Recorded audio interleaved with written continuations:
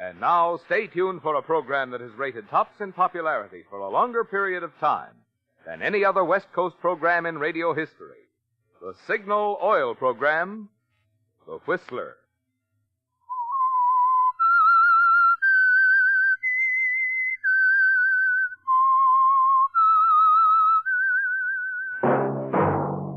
Signal, the famous Go Farther gasoline, invites you to sit back and enjoy another strange story by The Whistler.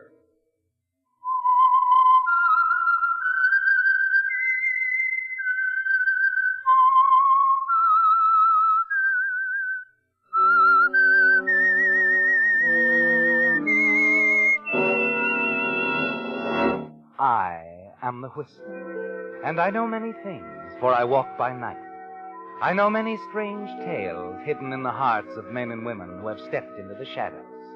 Yes, I know the nameless terrors of which they dare not speak. And now for the Signal Oil Company, The Whistler's strange story, Custom-Made Murder.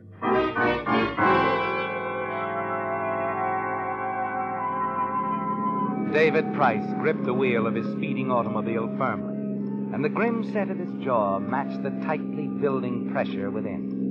He was oblivious to the heavy rain splattering against the windshield, oblivious to the danger of the storm-swept highway.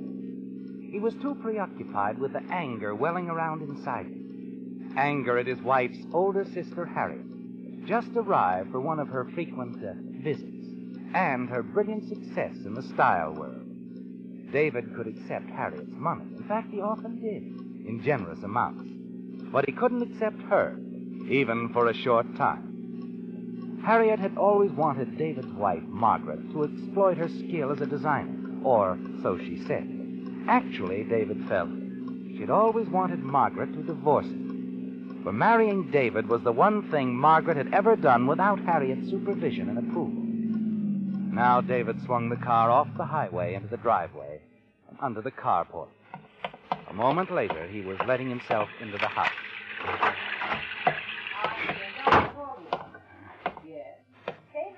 Oh, darling, you must have driven very fast. Where is she, Margaret? Where's your sister? Dear, aren't you even going to kiss me? Fine greeting. Oh, on the phone, huh? Harriet? Oh, yes, it was an important call. San Francisco. Oh, sure. Important. Everything's important with Harriet. And I suppose it's still important that you go to work for her, too, huh? Well, I'd at least be earning some of the money she gives me. Why do you always have to bring that up? You bring it up whenever you need anything. And you can certainly afford to be nice to her, especially since she's only here for such a short time. As short a time as I'd like. Oh, come on, David, forget it. She'll only be here a few days. Sit down, I'll pour you a drink. All fixed, huh? And martinis, Harriet's favorite. I'll have bourbon, just to be abstinent. You are in a stew. Margaret, I know she's your sister. You couldn't help that, but what you can help is... Well, hello, David. Oh. Don't get up. I didn't intend to, Harriet. How sweet. Your drink, dear. No, let me give it to him, darling. No, it's all right. David? Thanks. My, the Lord and Master. And now do you run, little sister, and fetch his pipe and slippers? And if she does? Well, she always was a little backward. Now you too. Don't worry, dear. David and I understand one another. That's what bothers him. I don't understand you, Harriet, or anyone who tries to break up a home. Is that what I'm doing? Well, it's what you'd like to do. Only I'm not the type to stand by and watch. No. I'm aware of your type, David. The big driving male, the burly one, bull in a china shop. Cut it out, Harriet. I can take so much. And then the big masculine one starts breaking things. Maybe.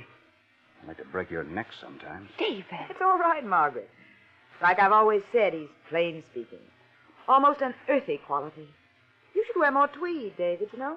And, Margaret, where is that pipe you were about to fetch? You love it, don't you? Grinding your heel. Am I a bug beneath it, Mary? Sort of like Kurt Kramer? Poor little Kurt Kramer. Kurt Kramer was a fool. Uh-huh. But a faithful one. How long did he work for you? 16 years, wasn't it? And his reward? David, you know perfectly well that Kurt Kramer was a criminal. My sister did nothing more than any employer would have done. Kramer was entrusted with company funds, David. Everything I said was true. Yes. You're careful that way. It's probably true that Margaret should take up designing again.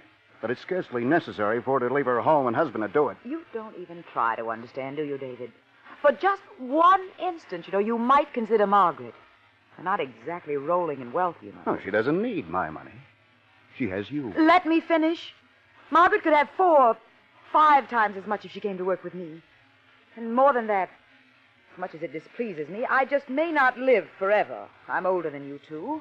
Margaret should know something about the business she'll inherit. The move to San Francisco is just a beginning. Eventually she'll have Stop the it, whole... Harriet. Both of you stop it, please. Stop shouting at one another. And stop acting as if I had nothing to say about this whole thing. Margaret, I'm sorry, Harriet, but I do want to try to make this decision independently. Independent of both of you. No, we'll see about that. But I'm telling you, Harriet, it won't work. Because like you say, I'm the driving male, the bull in the china shop. I won't stop smashing things until I'm certain my wife is going to remain my wife. How very noble. And my way is to beat you at every turn of the game. A challenge? Take it any way you like.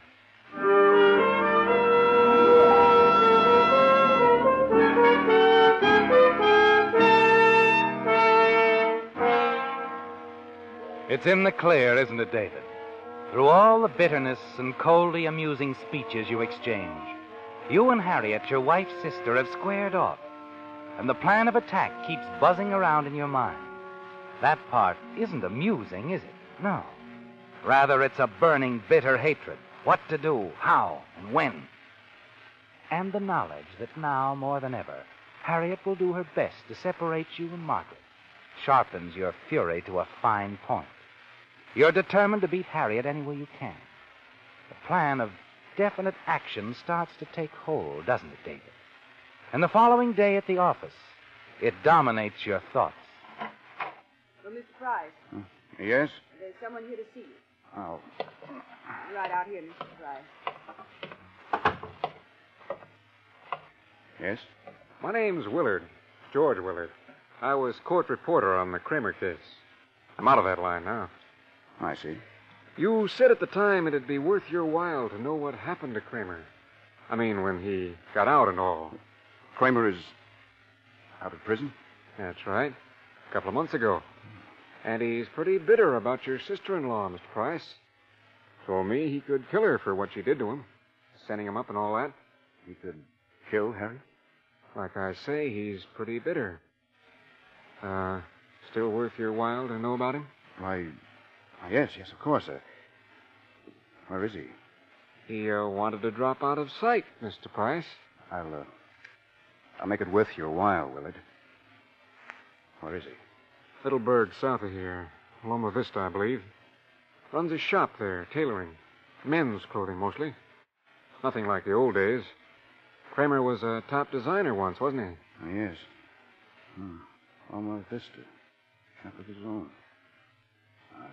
Yeah, funny little guy. Not too well, I understand. Well, thanks, Willard. Thanks very much. I'll get my checkbook. Well, I'm glad you're a man of your word, Mr. Price. I didn't mean to bother you here at your office, but, well, you seem to want to know about Kurt Kramer. Oh, I did. I appreciate it, Mr. Willard. Guess maybe you want to help him, huh? This way, it does everybody a little good. Yes. Yes, this way will do everybody some good. As I say, I'm very pleased to be the first to know that Kurt Kramer is out of prison.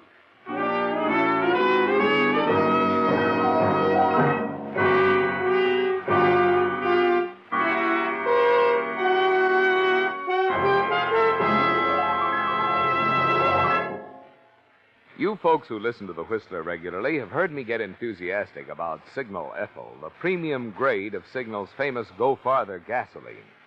You've heard me say that the next best thing to a new car is any car of any age powered with Signal Ethyl. But tonight, friends, I'd just like to tell you in plain everyday language why I use Signal Ethyl in my car. When I touch the starter, I want my motor to spring to life quick, like turning on a light. And Signal Ethyl gives me that kind of starting.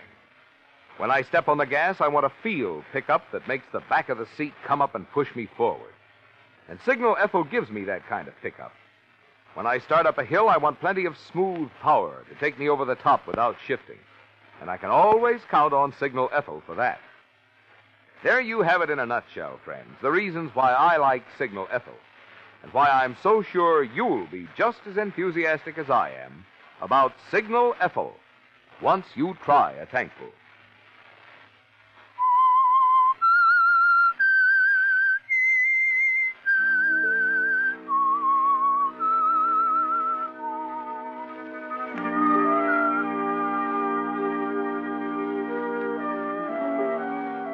It's interesting, isn't it, David, how a few hours a day can change things so. Now you've a weapon against Harriet, a means to frighten her, perhaps send her away. Because Kurt Kramer, a man who once vowed he'd repay her for sending him to prison, is out, free. And only you know where to locate him.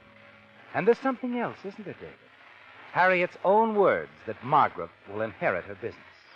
Harriet's dress business is worth $200,000.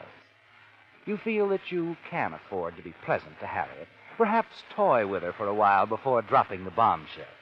Of course, you've no way of knowing that Harriet has a bombshell of her own. Hello? Anybody here? Margaret? Oh. Hello, Harriet. David. Margaret upstairs? No, she isn't. Oh, David, that tie. Do you wear such things just to torment me? Now, Harriet, you're not drawing my fire tonight. I'm in a most delightful mood. Here, I'll take it off. Better? Much. Providing you don't decide to choke me with it. Hardly. Not even when I tell you about Margaret? What about Margaret? She's gone, David, to San Francisco. What? It was her decision. She arrived at it just as she said she would, independent of both of us. Cut it out, Harriet. I can't believe it. She'd go without telling me. She left you this note. I'd sort of like to know what it says, too. You probably dictated it. David. Okay. I'll go along with a gag. She says as if you didn't know. Dear David, I thought leaving this way was best. I'm a little weary of angry words. I decided that going to San Francisco is the wise thing for me to do. How permanent this move will be is something I can't predict right now. When I've reached that decision, I'll let you know. The only thing I'm certain of at the moment is that I do want to go. See whether I'm really a good designer or not, Margaret. Now, David, Get rid, Harriet. But you're angry at me. You could strangle me, I know it. No, Harriet. I was surprised for you. All right, it was a shock. But I'm not angry. What did you say? I'm not angry. Maybe it's best this way. I'll take my chances with Margaret. If this is what she wants, she's entitled to it. If she really cares for me, she'll come back. Well, you do amaze me, David. You really do. Forget it. I'm tired. I'm going to turn in. See you tomorrow, Harriet. Maybe I could take you out to dinner. I'd love it. Just the novelty of it. Good night, Harriet.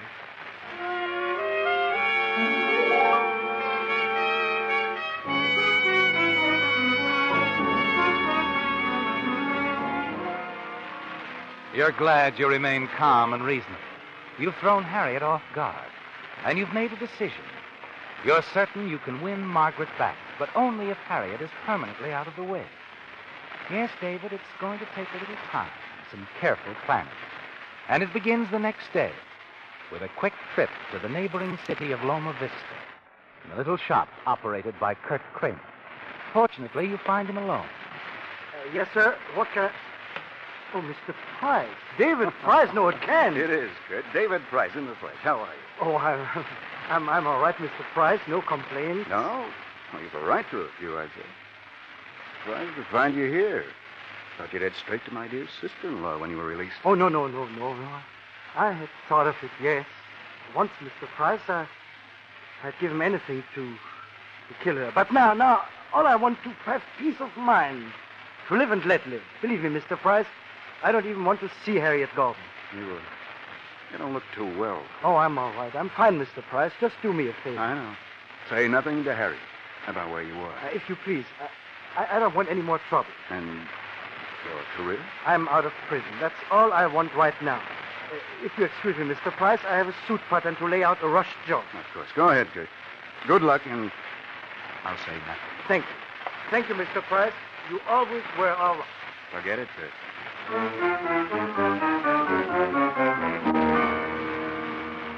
You watch him walk wearily off toward the back of the shop. and you start away yourself, and then your eyes fasten on something. A huge, shiny pair of tailor's shears lying on a table with some bolts of cloth and a tape measure. Quickly, you reach out, slip the big shears under your overcoat, and leave the shop. Now you know exactly what you're going to do, don't you, David?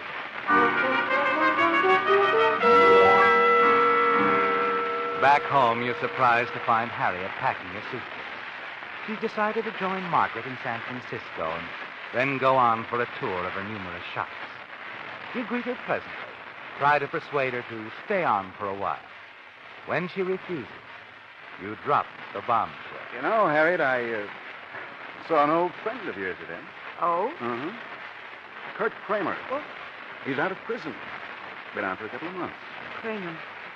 Oh. I wonder why no one told me. Oh, he's been very quiet about it all. You talked to him? I talked to him. Did he mention... You? Oh, yes, several times. His years in prison didn't make him feel any more kindly towards you. No. No, I don't suppose they would. Now, look, Harry, I'm not going to try to kid you that your safety means too much. But you are my wife's sister. She thinks you're pretty wonderful. And for her sake, I'd like to, well, sort of watch out for you. I mean, we're Kurtzman, until we know what he's up to. You wouldn't dare do it. A man who's thought of nothing else for so long? I'm not so sure. Why not stay on a while, Harry? Let me help. Ridiculous. I'll talk to the police. Tell them somebody told you Kurt Kramer feels bitterly towards you, that you're frightened, want a police bodyguard? They'll laugh at you. Yes, I suppose they would. What do you suggest? Let me handle it. I'll run down to Loma Vista and have a chat with Kurt. Well, that's nice of you, David. But I still don't know why I shouldn't go to San Francisco. Because if Kramer were figuring on anything very desperate, he'd do it while you were on one of your trips, not here where he'd be picked up and questioned. Oh, I see what you mean. I think you're right. Perhaps I'd better stay here until you talk to him.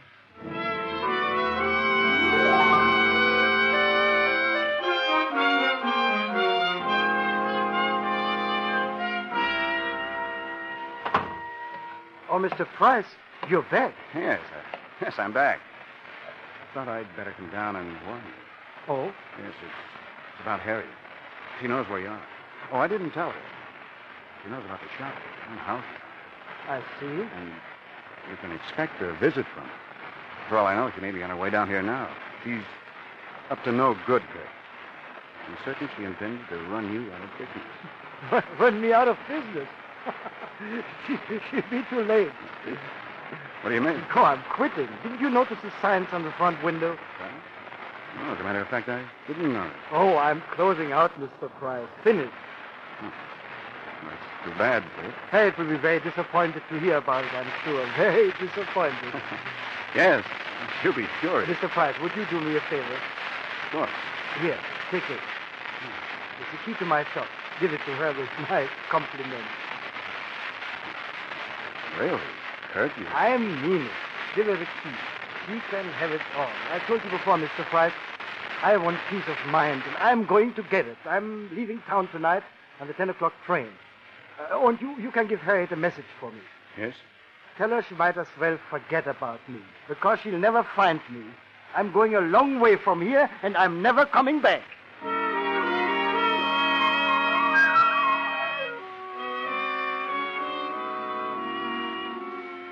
The key to Kurt's shop, safely tucked away in your pocket. You start the drive back home. It was a lucky break, wasn't it, David? Getting the key so easily. And now you know that Kurt intends to leave town on the 10 o'clock train. It fits your plan perfectly, doesn't it, David? It's early evening when you arrive at the house. Find Harriet in the living room waiting for you. Did you see Kramer, David? Yes, I saw him. We had quite a chat. Well? Now he wants to see you. Oh, does he? Well, I don't want to see him. I think you should. Get it over with, I say, once and for all. I'll go with you. What does he want? I don't know. Can't quite make him out. He seemed to have changed since my first talk with him. Frankly, I'm rather curious to find out what he has in his mind, aren't you? Well, there's nothing to be afraid of as long as I'm with you. We could run down there tonight. It's only a half-hour's drive. I really think you should, Harry. All right, I'll go. Fine. Tell you what, I have to drop by the office for a bit. Why don't you get ready while I'm gone? I'll be back in a little while. I'll be ready.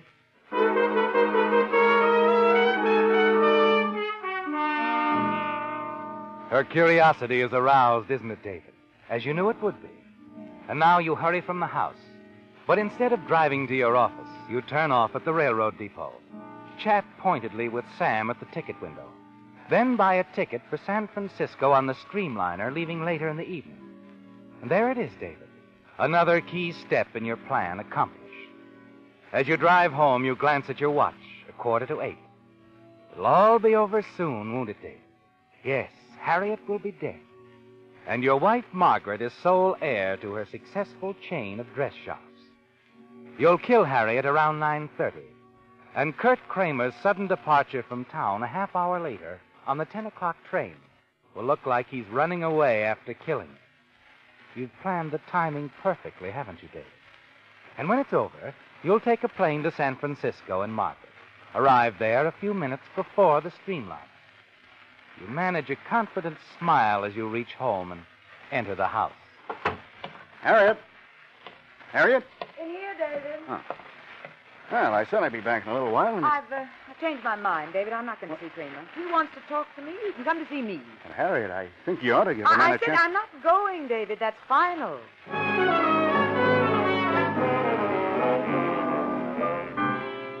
You'll have to alter your plans now, won't you, David? But that won't be difficult. You decide to drop the subject of Kramer, and the two of you have a highball. Then you suggest going out for dinner, because in that you see a solution. Harriet's never been to Kramer's shop. You can drive her there on the pretext of taking her to an out-of-the-way restaurant you know. And to your surprise, Harriet's instantly agreeable. As you drive Harriet toward Loma Vista, you're conscious of the shears in your coat pocket. And when you park on the side street that leads to the back entrance of Kurt Kramer's shop, Harriet becomes quizzical. Finney's restaurant, David. In fact, I don't see anything much but deserted buildings. Well, the atmosphere's on the inside. Oh? Come on, you'll like it. It's a favorite of Margaret's and mine. All right, but you'll have to prove it to me. Uh-huh. I have to go in the back entrance. One of those exclusive deals now. Drinks at any hour. They give you your own key, too. See? But it looks so dark, David. Oh, here we are. Ah, after you, Harriet. No, David, I don't want I to. said after you. What? David, what is this? I don't like this. Oh, Harriet. But I like it. I like it fine.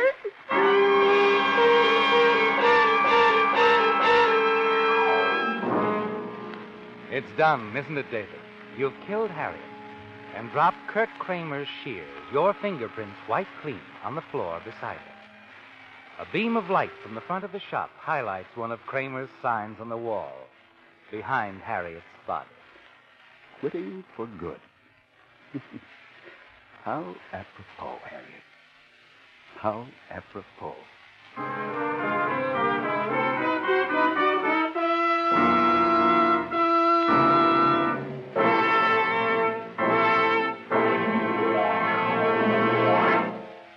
I'm from Missouri. You've got to show me. That was my answer to Signal's motor oil experts when they first told me new Signal Premium Motor Oil would reduce engine wear due to lubrication 50%. And show me they did, friends, with some of the most amazing, most convincing tests I've ever witnessed. On scientific devices, they showed me how some motor oils break down and permit damaging wear inside an engine, wear that causes engines to lose pep and power, causes them to eat oil and need expensive motor overhauls. Then they showed me a revolutionary new technique that measures this wear at the very second it is happening. And on this device, they showed me how new Signal Premium Motor Oil reduces this wear due to lubrication by 50%.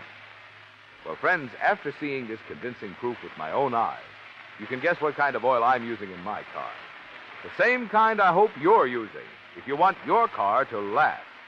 New Signal Premium, the heavy-duty type oil you get at no increase in price at Signal service stations.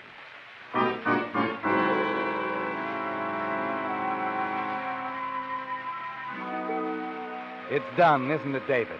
You've killed Harriet, and now you're leaving her in Kramer's shop. his scissors, the murder weapon, close to the body. Now all you have to do is drive to the airport, take a plane to San Francisco, arrive there a few minutes before the Streamliner, and you'll be with your wife, Margaret, when she receives the shocking news.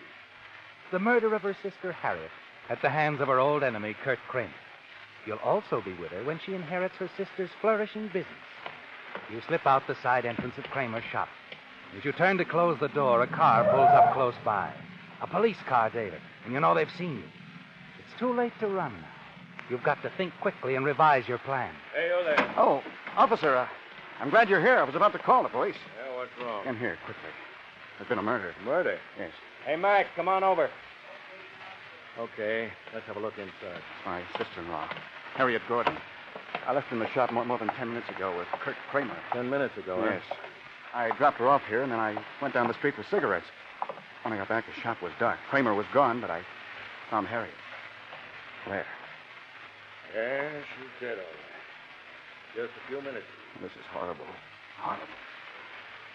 That Kramer, he must have hated her worse than I thought. Speaking of Kramer, What? Oh, why, Mr. Price. Kramer! recognize this woman, Mr. Kramer? Harriet. That's Harriet Gordon. That's the woman who called us late this afternoon. Told us you'd threatened her life. But I've told you I didn't threaten her, officer. Mr. Price has warned me about Harriet. Said she planned to run me out of business. Oh, he threatened her, all right, officer. I heard him. Miss Gordon told us Kramer hadn't made the threats to her in person. You must have told her about them. Naturally, to warn her. I see. And you say you left Harriet Gordon here with Kurt Kramer 10 minutes ago, huh? Yes. You saw them together? Well, of course. Kramer opened the door when Harriet entered the shop. I'm afraid not, Mr. Price. Looks like you've got some explaining to do. Because of your warning, your sister-in-law called us. We decided we'd better ask Mr. Kramer a few questions. So we picked him up an hour ago. And he's been with us ever since.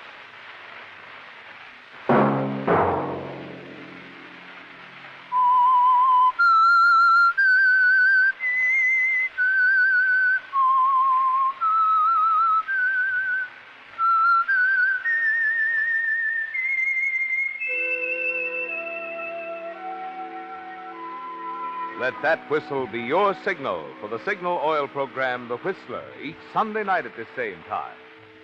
Meantime, Signal Oil Company and the friendly independent dealers who help you go farther with Signal gasoline hope you'll remember. Regardless of what gasoline you use, you'll enjoy more miles of happy driving if you drive at sensible speed, obey traffic regulations, and avoid taking chances. You may even save a life, possibly your own. Featured in tonight's story were Bill Foreman, Betty Lou Gerson, John Stevenson, Alice Backus, Fritz Feld, Charles Steele, and Byron Kane. The Whistler was produced and directed by George W. Allen, with story by Joel Malone, music by Wilbur Hatch, and was transmitted to our troops overseas by the Armed Forces Radio Service. The Whistler is entirely fictional, and all characters portrayed on The Whistler are also fictional. Any similarity of names or resemblance to persons living or dead is purely coincidental. Remember, at this same time next Sunday, The Whistler will bring you another strange story, Seattle Takes 3, in which an advertisement for 3 passengers to Seattle leads to a double murder and the solution of a robbery. Marvin Miller speaking for the Signal Oil Company. Stay tuned now for Our Miss Brooks, starring Eve Arden, which follows immediately over most of these stations. This is CBS, the Columbia Broadcasting System.